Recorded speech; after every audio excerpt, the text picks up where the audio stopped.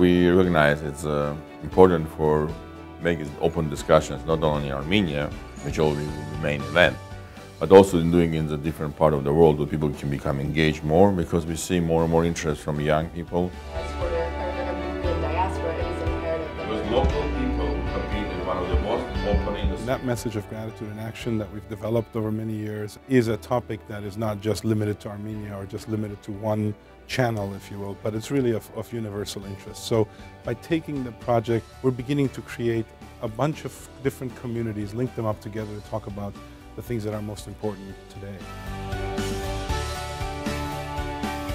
Based on our tragic history, we actually spread out to the global, so we kind of had no choice but to actually bring us all together, because we all have so many communities based on different countries. the youth that lives here wants to be engaged. Many of them don't know how to do it, but they're willing to try.